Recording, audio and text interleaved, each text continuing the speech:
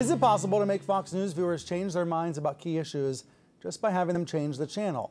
That's what a new study suggests. It's titled "The Manifold Effects of Partisan Media on Viewers' Beliefs and Attitudes." The researchers paid some Fox News fans to watch CNN for 30 days, and then they asked them some questions. The results are fascinating. So let's bring in David Broockman and Joshua Kalla. They conducted the study in September of 2020, and it's just been published this week. Welcome to you both. Let's not waste any time. David, what did you find? Yeah, thanks so much for having us.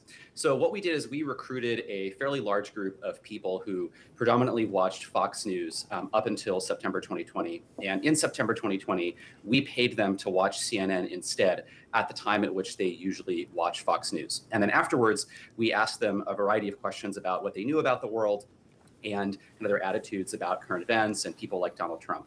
That was during the Trump presidency, of course. And I think the real key finding here from our perspective is essentially that we find that partisan media is sort of hiding information from voters. And I think there's kind of an analogy to Putin's Russia, where right now, Russians we know are not getting all the information about what's actually happening in Ukraine. And in the same way that we found during the Trump presidency, those watching Fox News weren't getting all the information about what was really happening, for example, with COVID and otherwise in the Trump administration, that then they started seeing on CNN and they said, oh, wow, I had no idea. I didn't know all this because Fox News wasn't telling me. So Josh, you all call this partisan coverage filtering. And basically you're proving what we've sensed for a while, which is Fox viewers are in the dark about bad news for the GOP. That's right. Fox and CNN cover different issues, and Fox News predominantly covers issues that make the GOP look good and make Democrats look bad. And on the flip side, CNN engages in this partisan coverage filtering as well that we find.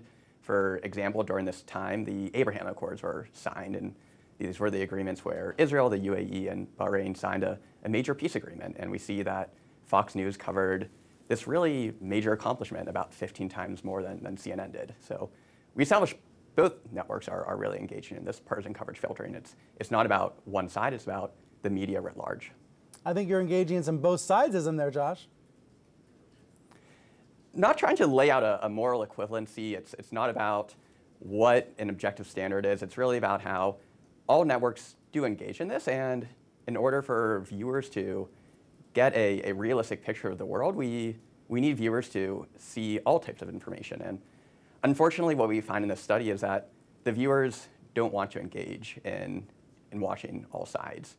So as David mentioned, we see that viewers, we pay them for 4 weeks to watch CNN, but then after those payments stop, they go back to watching Fox News. So even though we try to incentivize viewers to watch both Fox and CNN, they don't want to engage in that hard work. Mm-hmm. They want to really just watch the side that makes them feel good. And this is why the media has such an important responsibility to cover both sides, to hold both parties accountable. And this study has already got a lot of attention. David, President Obama mentioned it on stage at the Atlantic and the University of Chicago's Disinformation Conference that I was at in Chicago this week. Here's part of what Obama said about your study. It hadn't turned them into liberals. It didn't make them want to vote for Joe Biden. They had just had access to a different set of information. And I think we underestimate the degree of pliability in our opinions and our views.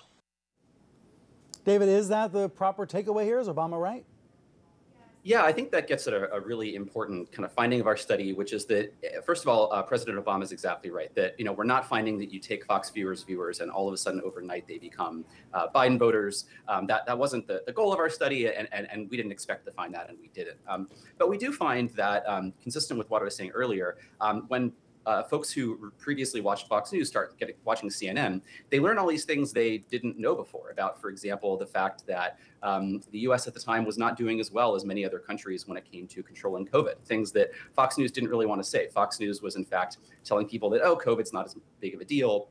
And I think that the key implication here is that we really shouldn't think about partisan media as just good for one side, though, right? And I think this is what President Obama is getting at, that if you think of Fox News as just kind of putting a thumb on the scale for Republicans. It is that, but it's not only that. And I think it's also actually bad for democracy, because it actually matters a lot if Trump voters during the Trump presidency think that Trump is doing a great job or just kind of a good job. Because if voters don't learn when politicians on their side mess up, then there's no one to hold politicians accountable. So it actually matters a lot to have, during the Trump presidency, Trump voters be able to say to Trump, hey, we like you, but you need to do this better. Or during the Biden presidency, we need Biden voters to say, hey, Biden, we like you overall, but you need to be doing better in this way. And if partisan media doesn't tell its own side when a politician is not kind of performing up to snuff or doesn't talk about their failings, that really breaks down some of the key mechanisms that keep our democracy responsive. Having a side's own voters tell their side, hey, you need to do better in this way. But they can't do that if media don't tell them